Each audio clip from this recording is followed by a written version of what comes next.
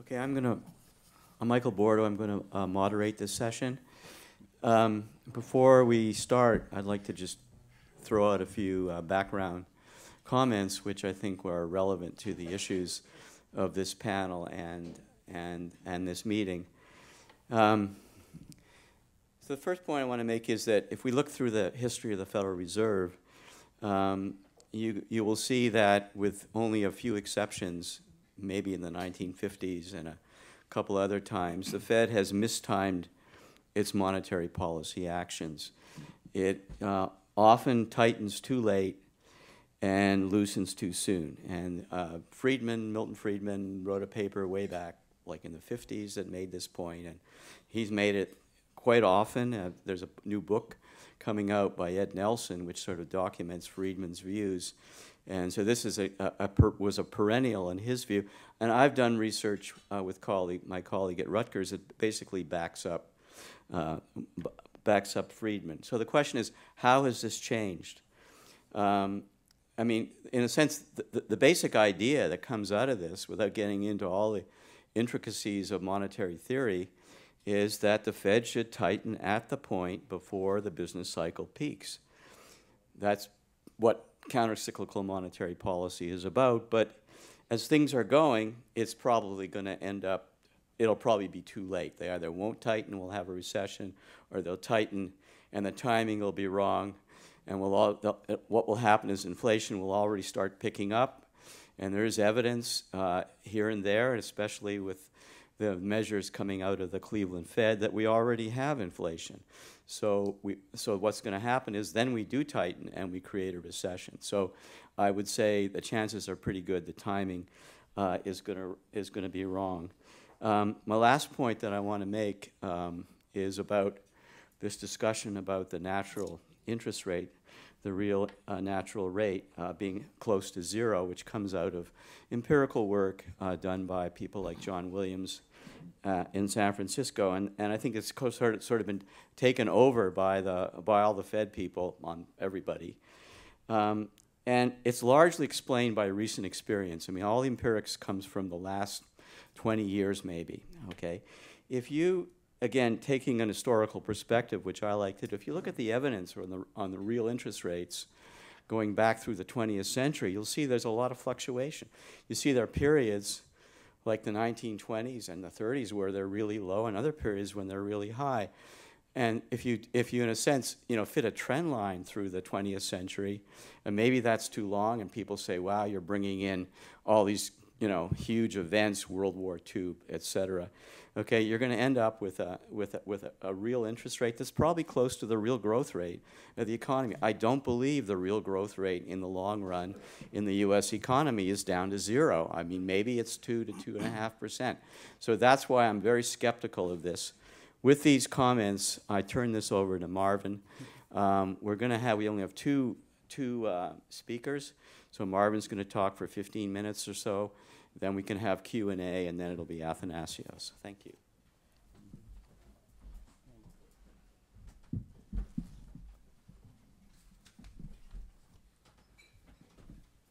So thanks, Mike. Before I start, I want to say that we're very pleased today to have Ms. Loretta Mester as our guest speaker, I think sometime around noon. But before that, we'll have two panels of SOMC members to talk about some issues of more general nature in the transmission of monetary policy and robustness of monetary policy in the future. So with that introduction, let me begin my own presentation. My part of the SOMC policy discussion this morning is going to present, in brief, a paper that I presented recently at the Jackson Hole Symposium put on by the Kansas City Federal Reserve Bank. And these remarks are basically about being prepared for the future. And I want you to think about this. It's not that what I'm about to say is being proposed to be used imminently. I'm going to make a case for unencumbering interest rate policy at the zero interest bound. One of the reasons I think that's important is I think we have independent central banks to be prepared and not be presumptuous. Be prepared and not be presumptuous. Don't be afraid of talking about things that might be frightening to the public years in advance. And with that in mind, I'm going to do some of that right now. So much has changed since my exploration of negative interest rate policy in a 1999 Federal Reserve System conference called Monetary Policy in a Low Inflation Environment. Since then, negative nominal rate policy has gone from a theoretical possibility to practical reality in much of the advanced world. And in light of these developments, my current paper, the one I'm briefly summarizing here, makes the case for unencumbering interest rate policy altogether so that negative nominal rates can be made freely available and fully effective as a realistic policy option in a future crisis. Let me try to make that point in some detail. First and foremost, for me, the zero interest bound should be removed much as the gold standard and fixed foreign exchange rates were removed in the 20th century. They were removed to free the general price level from the influence of relative prices over which the central bank had little control. We all remember, well, I don't know if we remember the gold standard, some of you may, that the gold standard was an encumbrance on monetary policy in the sense that the gold price of goods over which central banks had very little control was pushing around the general price level all around the world. It took a long time for us to unencumber ourselves from that relative price. Later on, and kind of mixed up with the end of the gold standard, was the idea that the international terms of trade, the real price of goods between one country and the other, was encumbering a monetary policy when that policy was fixing the exchange rate of one money to another.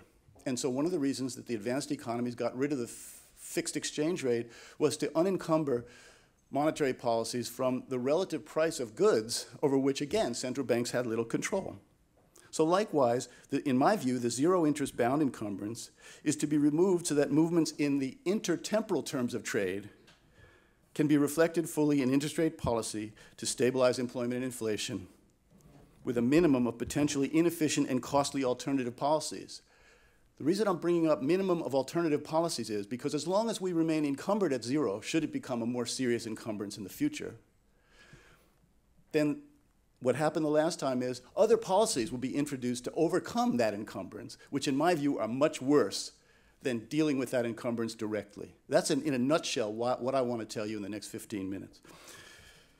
Now, I use a simple model in this paper to explain the idea. The idea is very straightforward.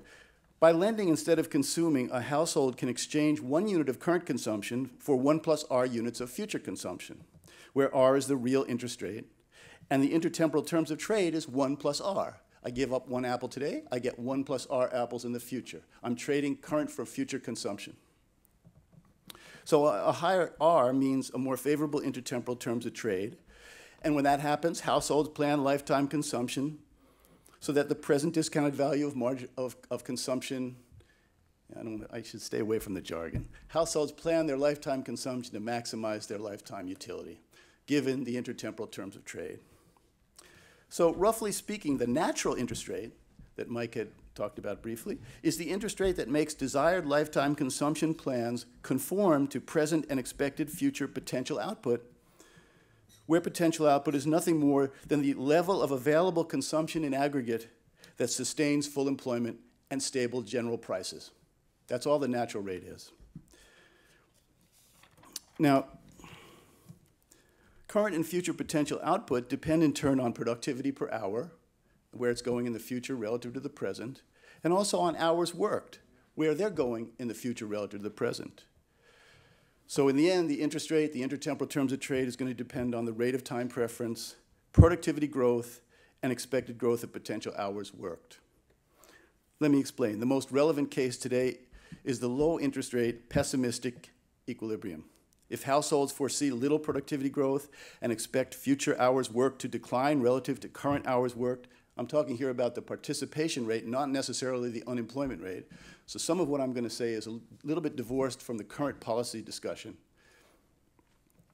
If households foresee a more pessimistic future relative to the present, then households will try to move their consumption to the future where it's going to be more valuable at the margin. This is apparently what's happening all around the advanced world, which is why interest rates have been coming down in real terms for the past 20 years.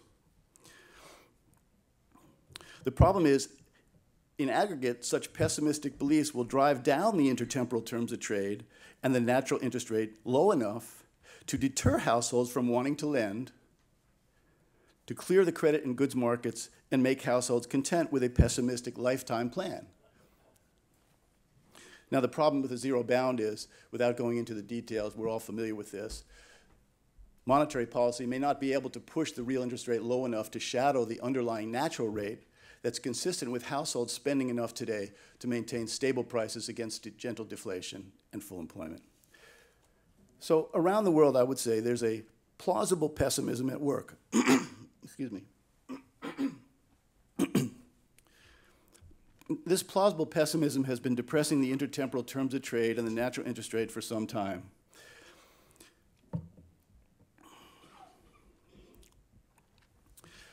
In my view, the most plausible reason why this is happening has to do with the fact that there has been a large and growing overhang relative to GDP built up in the United States and around the world in recent decades of public debt and mandatory government spending on Social Security, health care, pensions, and other transfers that's essentially, in a global context, unprecedented. In other words, I think our political economy is becoming stressed out for a bunch of reasons, which I'm going to talk about in a minute, that's caused our countries to over-commit to future spending. Now, why is that a problem? Because when people who have the wherewithal to spend today are looking at the future, they're thinking, well, the future is likely to be less bright than the present. Why? Because I'm in the crosshairs of higher future taxes. So what does that mean for the real interest rate? Households with the wherewithal to spend, with the wherewithal to move consumption between periods, have tended to move consumption to the future, or at least try to do so, with the effect of depressing the intertemporal terms of trade. Excuse me. Now, you might think, well, firms would take advantage of this, and a lot of pundits are saying, well, you know, the government should take advantage of this. Well, if government spending commitments in the future are the cause of the depressed real interest rate in the first place, it makes no sense to argue for government spending today to be financed by future debt or future taxes. I'm not going to talk about individuals, but there are many individuals who are making this argument. And the reason they make the argument is because they miss the premise that I've been taking the last 2 or 3 minutes to explain. In my view, it would be a mistake to try to fix this problem, to raise real interest rates by having the government do more spending against future taxes. Because the very group that's pushing interest rates down would then save more in the future, where they expect to be even more in the crosshairs of future taxes. Now, there are also disparate developments around the world that feed into this scenario. Let me just list a few. First, rising income inequality within the world is creating a political economy that's much more conducive to transfers. In other words, the very fact that income is being, excuse me, sorry. I can tell you what the flu is like this season if you want to know later.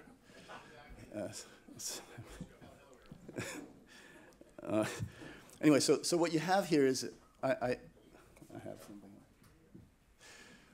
What you have is a situation, in large part, where income inequality is putting more wealth in concentrated parts of our countries than ever before. So therefore, this part of the income distribution sees itself in the crosshairs of future taxes. And the political economy in democratic capitalism is naturally taking account of this and creating more transfers with good intentions to help people who haven't done very well with the globalization. Secondly, falling population growth around the world means slower expansion or outright contraction of future hours worked to support all these programs that the government wants to support. Third, global GDP is increasingly made up of output from less developed countries with less secure property rights, less stable politics, and less security in old age. Fourth, waning support for liberalization of international trade, whatever you think about this, portends a slowing, if not a loss, of the gains from trade. That's a future that's less productive than the present. Fifth, productivity growth has been slowing throughout the developed world, and productivity growth has been slowing in the emerging world since the great turmoil.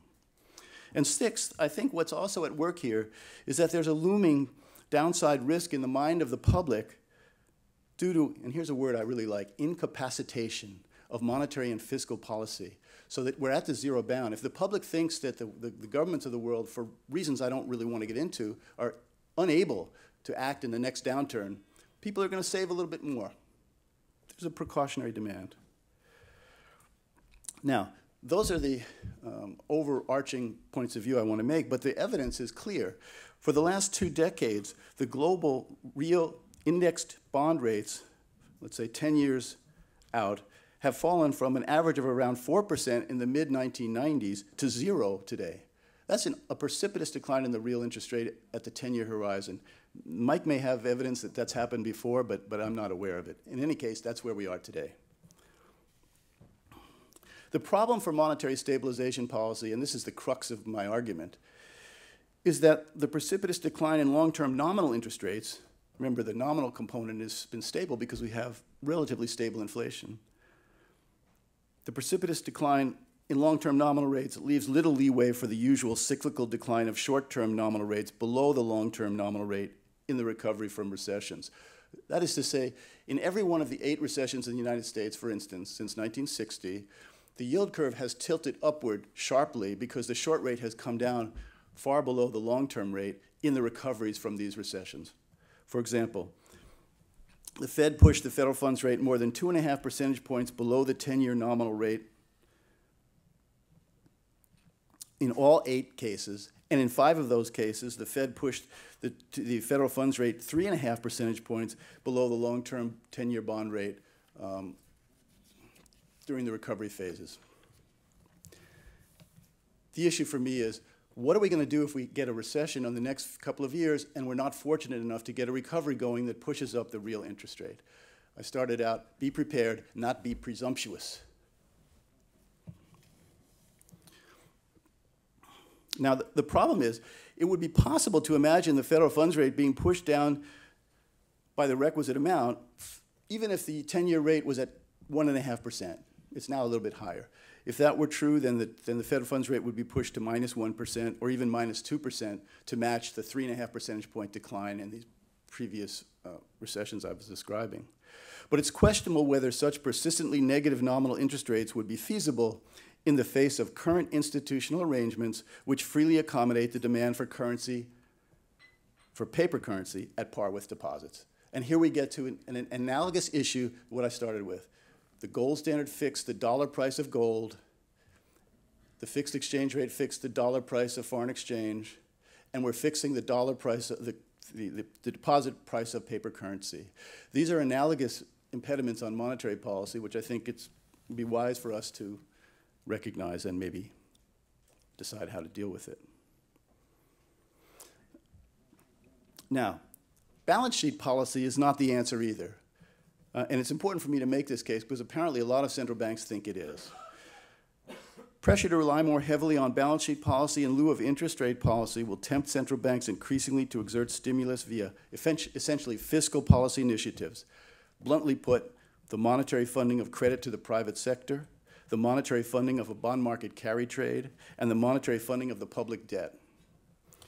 I don't like the words unconventional policies. I don't even like the words balance sheet policy. I like saying what it is. These are fiscal monetary funding of various objectives. Now, the point I want to make is that general purpose stabilization policy is best suited for interest rate policy. I'm a person that's open-minded to balance sheet policy in a financial crisis. But I'm not a person that thinks that the balance sheet policy is at all appropriate for general purpose stabilization. And that's one of the main reasons why I'm making the case for unencumbering the zero bound, so we can use interest rate policy rather than balance sheet policy in the next recession, especially if the 10-year nominal bond rates don't move very much above where they are now. Now, to bring this talk to a conclusion and talk a little about the mechanics of all this, the longstanding commitment by central banks to accommodate the deposit demand for paper currency at par limits the scope for negative nominal interest rate policy. This is no surprise. People are used to this argument by now. Under current arrangements, a deeply negative, sustained nominal interest rate policy would precipitate what I would call a dangerous disintermediation of banks and money markets, essentially financed by the central bank's own provision of paper currency at par with deposits. The analogy with the fixed exchange rate or the gold standards is pretty close, in my view. Negative interest rate policies pursued around the world today demonstrate that the cost of handling, storing, or insuring paper currency and the greater versatility of deposits for transactions, they create some leeway for policy to push nominal rates below zero without encouraging a run from deposits into paper currency or from money markets into paper currency. We've seen that.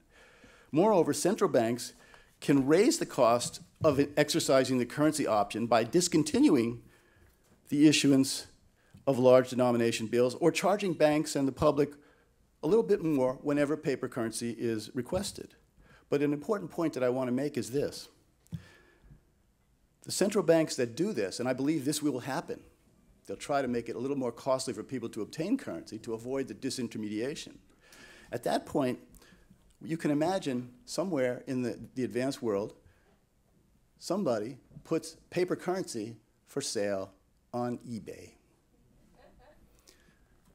Central banks cannot control the relative price of paper currency and deposits by preventing people from getting currency on par with deposits. Whenever I say this, my hair kind of stands up on my neck when I can foresee what might happen. Again, we've been there.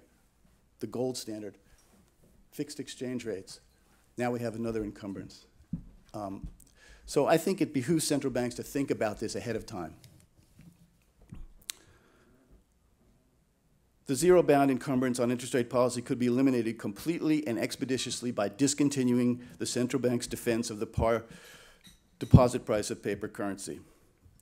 I'm not arguing to do this immediately. I'm arguing to be prepared to do it eventually because balance sheet policy is a dead end.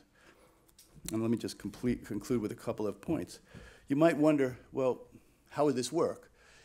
What we have is essentially a situation where we might have two monies, deposits and paper currency, with a floating exchange rate between them, where one is paying zero interest and the other pays negative interest.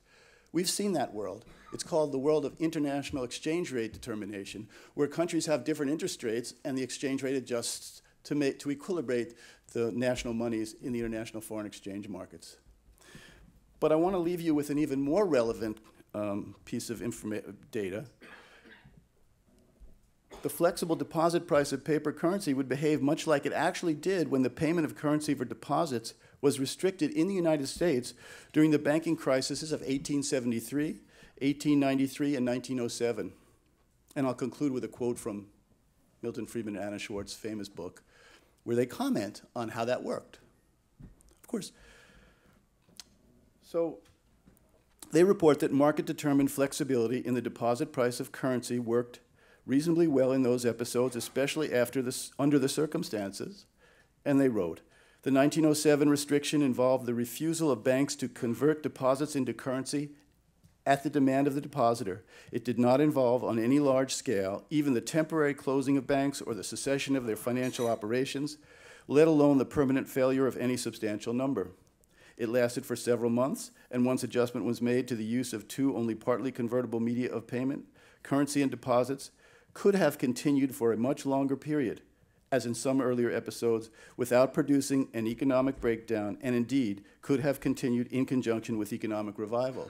Under the circumstances, they regard those experiences as workable. What I'm saying here is we too should regard that sort of thing as workable in a future crisis and think about it. In the concluding part of my paper, what I point out is this. If we did unencumber interest rates at the zero bound in an emergency, inflation could be credibly controlled. The public could safely hold longer-term nominal bonds free of inflation risk and thereby minimize its exposure to negative short-term interest rates. So we can imagine a mutually reinforcing equilibrium in which the public extends the maturity of its savings, and the central bank, with the public support, feels free to pursue negative nominal interest rates policy on occasion to perpetuate full employment and price stability. The idea of negative nominal interest rates takes some getting used to, but the alternatives are much worse, in my opinion.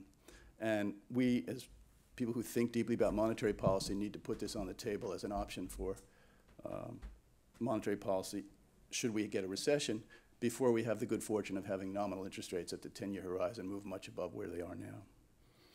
The public would get more secure employment and more secure price stability, more security in lifetime savings.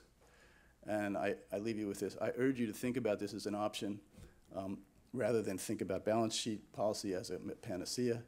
And you may notice I didn't talk at all about the inflation target. I'm happy to take questions about it. Leave you with a couple of my thoughts about inflation are, inflation is financial anarchy. It's resort to higher inflation to get away from this problem, to me, is sort of the equivalent of appeasement in international affairs. And I'll take any questions you want to ask me on that. Thank you.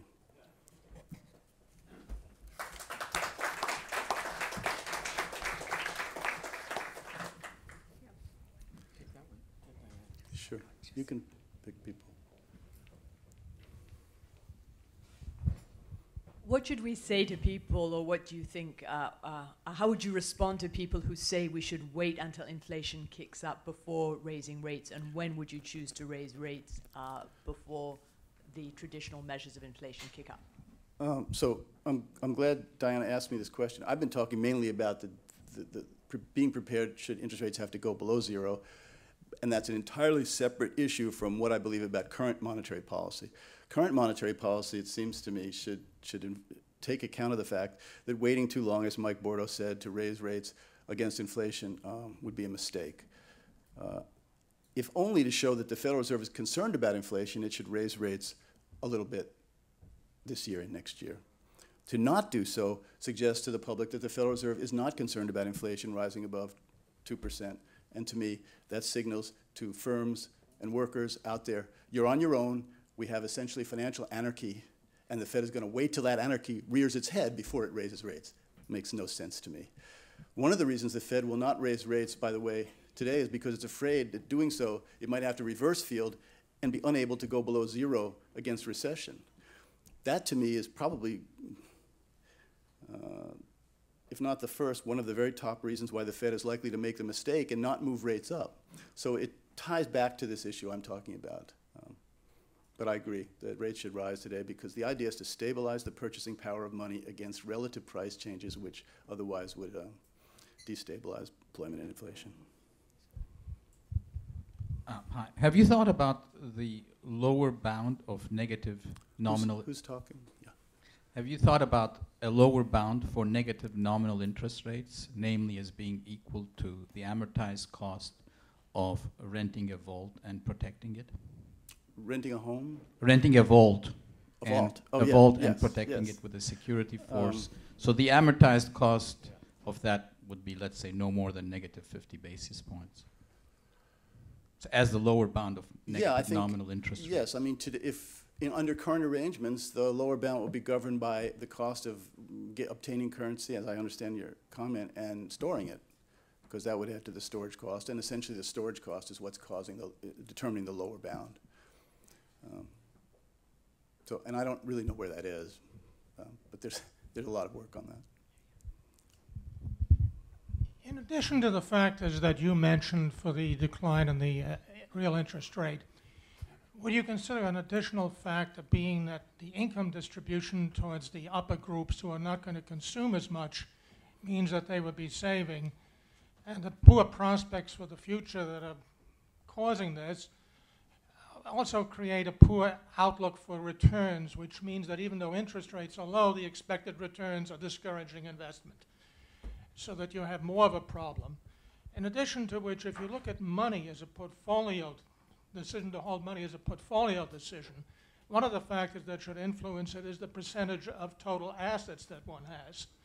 So that instead of inflation just appearing in goods and services, monetary creation could result in an effort to buy more financial and other assets, driving up their prices in an inflationary manner above what normally would be considered their fundamental values as a factor in causing the low real rate. If I understand your question, I think, yes, there's a connection between the forces that are driving the intertemporal terms of trade down and elevated asset prices, because people are trying to run and find higher returns, and in so doing, driving the real returns on other assets negative. Essentially, another way of saying asset prices are too high to be justified by economic returns. I think, and that's the sense in which the problem of low negative interest or low real interest rates is compounded by higher asset prices, which they look unsustainable. If that's what you're saying, I agree with that. That's part of the problem. But I want to point out that the problems, all these problems lie elsewhere besides monetary policy. They're all being driven by, in my view, various aspects of the political economy and the circumstances that the global economy is in today. Okay.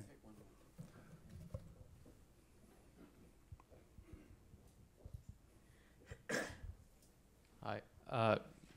Maybe I'm showing my age here, but why don't you think the Fed has kind of embraced digital currencies, to kind of help with negative interest rates? They don't want to talk about negative interest rates at all, let alone potential solutions. If you read the general paper that I wrote for Jackson Hole, there's a long section about electronic currency.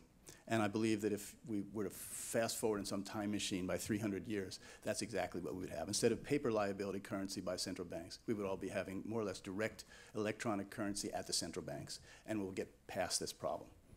But it would be a shame if this problem tanked the global economy in the meantime and created all kinds of turmoil when it was just a monetary problem and nothing. It would exacerbate the real problems we have. Yeah, I have trouble seeing out here, so the light is right in my eyes, so you have to point out if... Could you explain, Janet Yellen adopted global interdependence in her February Economic Club speech. The Bank of Japan has dominated monetary policy throughout 2016 in terms of the US as well. To the question of financial anarchy or to the question of global central bank interdependence, how does all of your views with regard to interest rates at this point domestically relate to that? My own feeling is that the balance sheet alternative to old-fashioned interest rate policy is much more responsible for negative spillovers across countries with respect to monetary policy. And I think that's what's happened. I mean, these huge balance sheet policies that central banks are using in lieu of interest rate policy have created lots of international turmoil and have lost central banks scope for independent action. So Mike is telling me I should. Oh, okay. Anne-Marie. I'm struggling, but the whole notion that the monetary policy almost is responsible, the balance sheet policy is almost responsible for the anarchy, is, I mean... Oh, I didn't mean that. Okay. It struck me that that if you're expecting higher taxes in the future, the normal reaction would be to spend more now, spend your wealth down so that it won't get taxed. Yeah. And so I'm trying to flip this, and I'm having trouble. I hope that's not your normal reaction. I mean, well, we can. I give you. Maybe there's an age-related thing here, but. I mean, why? So in other words, because you're going to be taxed in the future, you'll have less consumption and a higher marginal utility of consumption. You'll spend today to the point where you have a very low marginal utility of consumption today. The idea in this sort of intertemporal trading model is you do the opposite. Well, normally you would spend on something that you think the government will tax less. For instance, you buy a fancier home, you... Yes, okay, now that is equivalent to what we were talking about before. You essentially you'd invest in something like a house, trying to carry your wealth to the future. But in the house's case, it's carrying your wealth to the future by giving you direct pecuniary services. But in so doing, you'll raise the price of houses to the point where the effect is sort of a negative real interest rate like you have elsewhere in the economy. So yes, I'll vouch for that. That makes sense. I'm doing that myself. Okay, yeah, I mean, but in general, normally we think of you spend now because you're worried about inflation. And in the... I mean, that's... This is a different thing. This is, you'll not spend now because you're worried about taxes in the future, and you've got to somehow save enough to avoid that, or to have enough to pay those taxes and still have enough to live comfortably. Is the logic. But, right. That's you know, the alternative strategy is to find a way to put your wealth in a place that it won't get taxed in the future. You're going to guess at relative tax policy. And that's part of it, but the only way you can move the only way the global economy or the aggregate economy can move wealth to the future is by building something that has, like capital goods, that actually moves to the future. You can't lend it to somebody else.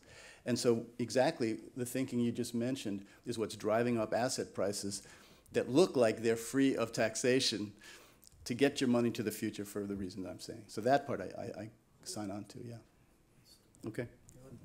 Stop now. Okay, thank you. Thanks very much.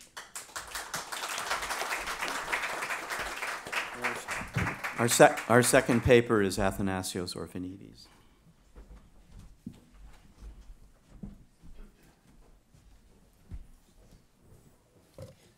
Thanks, Mike.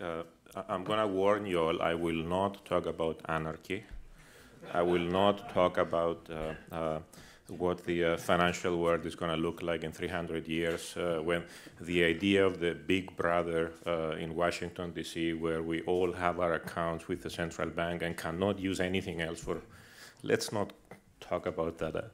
I will sound much more traditional and talk about conventional issues, and take the other side in some sense from what Marvin just described. I'm going to start by highlighting the topic of today's workshop and the session, rethinking monetary policy amid uncertainty. And I think, of course, uncertainty is effectively the constant characteristic of monetary policy. The problem I think we have in monetary economics and in how central banks behave is that from time to time, the presence of uncertainty and its implications are underemphasized. So we go through these cycles where people get overconfident. Don't worry about this. We can calibrate everything. We know, 37.5 basis points move is going to just fix everything up or down. And then from time to time, we get into these cycles where we realize, we don't know as much as we thought we did. How do we react to an economy after the 2007-2008 crisis? The employment rate went up to 10%. I thought the macroeconomists were teaching that we solved that problem. This wasn't supposed to happen again. Interest rates are down to 0? What do you mean? What do we do? So we have these uncertainties that have always been with us. But in the last few years, we are in a stage where we are relearning how important they are. And for the session in particular, the two issues that are relevant and for which Marvin is very correct, we need to think through about how to be dealing with these issues forward, is how do we act when nominal interest rates are around 0 for a long time. This is something that 10 years ago, people around the world doing work on this in the Federal Reserve System and elsewhere would say, well, yeah, we can actually go to 0 rates, but probably 5%, 10% of the time at most, brief periods, a few quarters, and then we get out of it. And of course, we see that that's not the experience we are living through.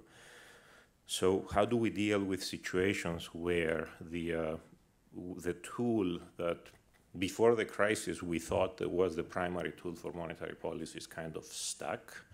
One answer is create more room by changing the financial architecture so that rates can go negative. I think this should be examined, but it's not available right now, and it's not going to be available in the near future at all. The other element that is related is the so-called natural real rate. I mean, why are nominal rates close to 0? And why is the term structure of interest rate so flat? Because the underlying real interest rate that the economy needs to operate to be around full employment, so that you don't have inflationary forces, you don't have deflationary forces, seems to be considerably lower now than was 10 years ago, 20 years ago, 30 years ago. And this is where we have seen the trend. Both Marvin and Mike have mentioned this. Estimates of the R* concept, this short-term Fed funds equivalent real rate, they used to be, 15 years ago, they used to be 2.5%. And now a lot of people at the Fed are telling us around 0. And some people outside the Fed are telling us minus something. So that's a huge difference. 2.5 percentage points in these things is quite big. At the same time, as Mike mentioned, and this is something I want to stress, I think the mistake we were making, the consensus mistake we were making before the crisis, is in fooling ourselves that these natural rates are not varying that much and that we know how to estimate them very well. I think that was a mistake all along. I think, and I think the alternative mechanism we should be thinking about is how to formulate systematic monetary policy, recognizing that the natural rate of interest may be moving in an uncertain way, and from time to time, as it is right now, may be so low that we cannot really use the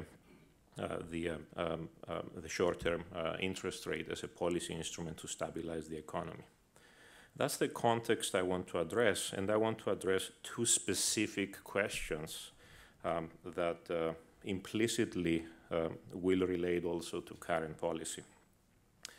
The first question is, does the zero lower bound limit monetary policy? We know the answer, it doesn't, but I'm going to actually talk a little bit about this, because we have these issues about how it works, what are the side effects of alternatives, and so forth.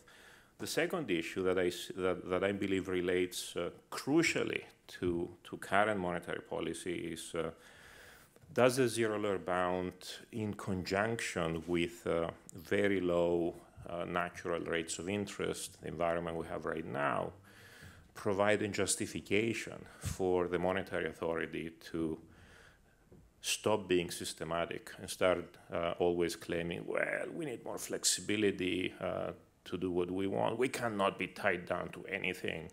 It would be dangerous because we see that we are in uncharted territory, so we need more room to maneuver. This is my interpretation of the cause for the monetary policy mistake that I think is already being made this time. Mike and Marvin already mentioned about how the Fed is behind the curve, and I agree with that. But I attribute that to the fact that the unusual environment of the last several years and the presence of uncertainty is being used as an excuse to stop being systematic. I think this is what we need to tackle. So first of all, let me spend a few minutes on the history. I'm not a historian. You know, Mike is the historian here, but as a central banking student, I have found that we need to absolutely go back to history to understand some of the basic issues. So, is the zero lower bound a limit to monetary policy? And I already said no.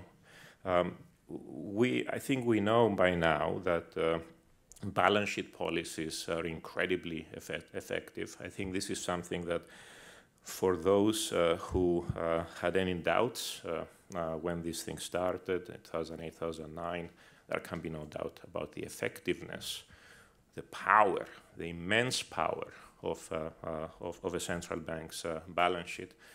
I think we've only seen a little bit of that power.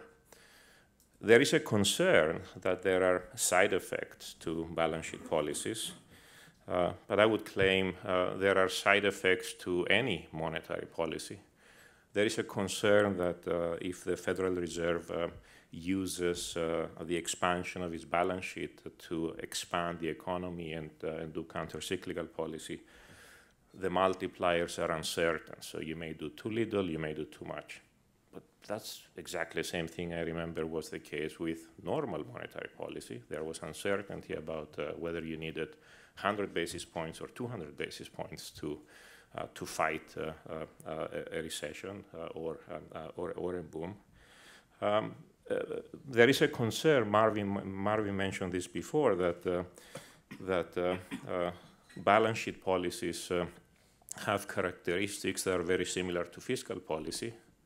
Yeah, that's true. What's wrong with that? It's monetary policy that does have, in general equilibrium, consequences for everything else. But monetary policy always has fiscal consequences. It's only a matter of degree about whether we focus on that as the most important element or the least important element. Raising interest rates, for example, raises the cost of financing for the government. You have to check what is the intertemporal dynamics there. Are you raising the real interest rate now? Are you reducing it in the future? But any monetary policy has fiscal implications and changes the intertemporal dynamics of what governments need to do. So I'm not really concerned about the fact that balance sheet policies are even more fiscal than other policies. So I see balance sheet policies as a very powerful instrument that can be used and should be used given the current architecture we have. Maybe 300 years from now, we're going to have a different environment where the side effects of balance sheet policies will outweigh the benefits. But right now, I don't really see them. And in a historical perspective, even though for so many years, 2008, 9, 10, 11, so many people were calling the Fed's expansion of the balance sheet unprecedented. Actually, it wasn't. If you go back long enough, you can see that the size of the balance sheet of the Federal Reserve as a fraction of GDP only reached the 1940s level at the very end of Q3 in 2015. Up to 2015, the balance sheet wasn't really particularly large compared to other historical episodes in the history of the Federal Reserve. And yeah, we had other historical episodes. We had the whole 30s, most of the 30s and the 40s with interest rates very low to zero. Mike pointed out before, you have to go back, you check the 50s and 60s, and you say the interest rates, exposed interest rates, were negative for many years. These were serious distortions, but it's not as if we haven't seen distortions before, and this is the first time. What's wrong with using balance sheet policy? I think the one big lesson from the 1930s is that you shouldn't be afraid, and you should actually go for it in order to limit the damage. So if anything, the lesson is that balance sheet policies should be used forcefully early. This would be expected to restore economic health and allow a return to normalcy faster. I can actually talk about comparisons in cases here. If I compare what the Fed has been doing in the last several years with what the ECB has been doing, this comes out very clearly. The Fed acted more forcefully and earlier. At the Fed, I believe we're beyond full employment, and we are back to price stability. Even the FOMC's projections are at price stability, 2% PC in a couple of years, which means 2.5% on the consumer price index. Let's not forget these things. This is not an environment with low inflation.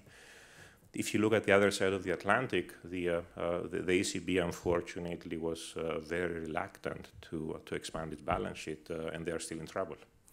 And the unemployment rate is still in double digits, and inflation is about a percentage point or more below where it should be. So, in terms of the history, we should not worry about using the balance sheet, and we have that tool that's available. Second issue is, should we see the current environment of the zero-layer bound and uncertainty about the natural rate of interest and the very low natural rate of interest, even if we accept some of the estimates that currently put it at zero, which, those are not my baseline estimates, but even if you accept these things, is this an excuse for policy to become less systematic and give more leeway to the Fed to be looking at everything? Every day there is some variable that one can look at and justify inaction as a result. I think that's not the case. I think the challenge, if we are talking about the challenge of operating in this environment, is to figure out what policy rule the monetary authority should be relying on that is robust to our ignorance of the natural rate of interest, and which can be robust to even episodes like the one we have right now, where the natural rate of interest may be too low, and the nominal rate is very close to zero. Well, that's a challenge, but I think as modelers, those who are doing macroeconomic modeling, we know how to handle these things. You can actually devise robust, systematic rules that deliver over time good outcomes when it comes to achieving and maintaining price stability and full employment, even if you do not know the various natural rates. And you may not know what the natural rate of interest is. You may not know what the natural rate of unemployment is, the other one that was related to the announcement we had this morning, for example. That's okay. I think there what we need to do is be careful in how we describe rules and how the debate about simple rules has been used even by the Federal Reserve. So I remember Chair Yellen a couple of years ago was using the Taylor rule to make the argument that policy was just perfect. But the Taylor rule has this peculiarity that it effectively asks the Federal Reserve to set the real rate of interest to be equal to the natural rate of interest plus some adjustment if inflation is above or below your target, if employment is above or below your target. And that gives you a very important degree of freedom if you say, hey, the natural rate of interest is uncertain. So let's say you don't want to raise rates. All you need to do is say, oh, I've revised my estimates of the natural rate of interest downward. Don't need to raise rates. So in footnotes to the chair speeches, you would see references to estimates of the natural real rate of interest having declined from 2 to 0, or whatever one needs. This is basic algebra. I mean, if I give you a degree of freedom like that, you can always find some estimate of the natural rate of interest that can justify not doing anything to policy rates. But of course, we know there are alternatives, and I want to spend a couple of minutes discussing the Wickselian alternative. Knut Wicksell, who was the economist who defined the concept of the natural rate of interest at the end of the 19th century, after going through the definition of what the natural rate is, he had a beautiful short chapter on policy. And he asked the question, do you need to estimate the natural rate of interest before you formulate policy? He said, no, that doesn't make any sense. We don't know it, that would be impracticable, it's uncertain. You don't need to do that. All you need to do from a policy perspective is see whether prices are rising or prices are falling. If prices are rising, tighten policy. If prices are falling, ease policy. You don't need to be making excuses about what the natural rate of interest is to do this.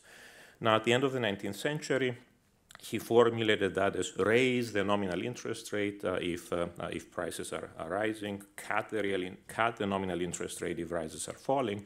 That's a very, very simple prescription. You do not need to know what the natural real rate is to do this. But you do have the issue we have right now of how do you deal with a zero lower bound. And I'm going to end by pointing out the fact that we could be doing the same thing. We could be following a Wicksellian rule, following systematic policy with the size of the balance sheet. And the policy that was not followed by the Federal Reserve that I believe should be followed if we were to have the need for big adjustments going forward, is to specify what is the simple rule on the size of the balance sheet, meaning by how much do you raise the balance sheet if you see inflation falling by 50 basis points. And we can have a simple rule that will be very similar to the simple rule that Wicksell had postulated at the end of the 19th century, which we know from macroeconometric modeling is very, very robust. The point is, we already know how to handle these things. Yes, there are side effects. What is important going forward is to ensure that we push for central banks to be honest and not use the excuse of uncertainty to avoid being systematic, regardless of whether we are facing the challenge of the zero lower bound and regardless of where the natural real rate is. And let me stop here.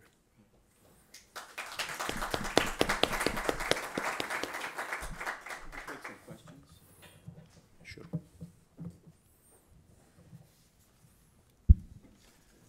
Hi, Athanasios. When you look at the calculation of the natural rate of interest from Laubach-Williams, don't they have some kind of cyclical element to it? It doesn't seem to be the Wickelsian natural rate, which would be when resources are fully employed, which is the definition that Marvin gave. There's a lot more variation to their calculation, also other calculations coming from the Fed. And I just wonder if that, including that cyclical element, I think they might use a potential output. I don't remember their calculation. But in any event, there's a cyclical element to their calculation. And couldn't that stir up more of this uncertainty as to what the appropriate natural rate is? Well, there is, in some definitions of estimates of the natural rate, there is a cyclical element. But even in those definitions, you can ask the question, seeing through the cyclical elements, what is the expected short-term interest rate at equilibrium in the economy, say 5-10 years from now, and define that to be your long-term concept of the natural rate of interest. So the way those estimates work in time series models usually is to allow for time variation in that. In Laubach and Williams, they have a random walk element in that. So there is a lot of variation in that as well. But your question and the way I'm answering it highlights one of the many uncertainties about what the heck do we mean with this thing and how do we measure it. And this is one of the reasons why I turn this around and I say, we need to recognize just how fundamentally uncertain we are about these natural rates.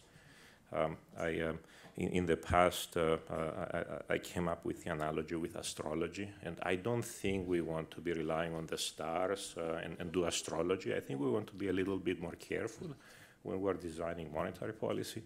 So I would much rather focus attention on designing robust policy rules that do not rely on things we have such little knowledge about.